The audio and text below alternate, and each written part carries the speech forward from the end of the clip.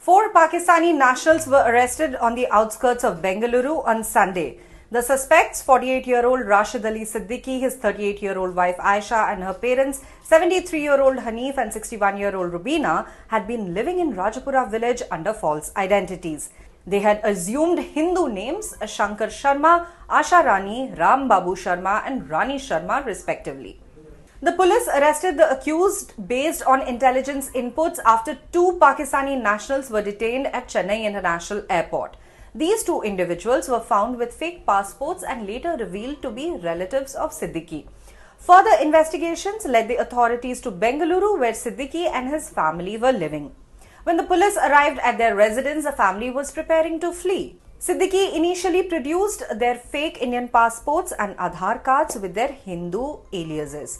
However, upon further questioning, he confessed that they were originally from Pakistan. He was from Karachi while his wife and in-laws were from Lahore. They had entered India illegally after a series of events forced them to leave Pakistan and Bangladesh.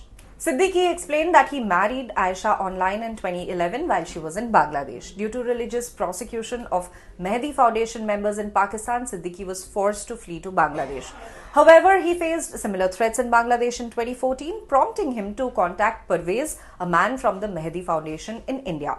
Parvez helped him and his family cross into India illegally via Malda in West Bengal.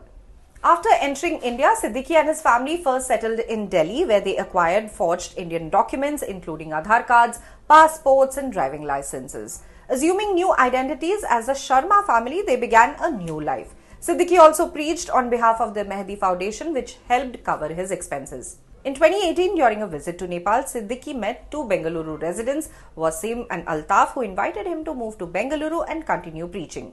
Siddiqui relocated to Bengaluru with his family, where they lived in Rajapura village. Altaf covered the rent, while Mehdi Foundation paid Siddiqui for his shows on Alra TV, a YouTube channel promoting Sufism.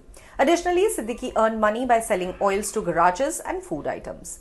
The Mehdi Foundation International is an organization that promotes the teachings of Yunus al-Gohar, a spiritual leader who advocates a religious harmony and Sufism. The foundation's mission includes de-radicalizing Muslim youth by promoting peaceful religious practices. However, Mehdi Foundation members, including Siddiqui, have faced religious prosecution in countries like Pakistan and Bangladesh due to their unorthodox beliefs.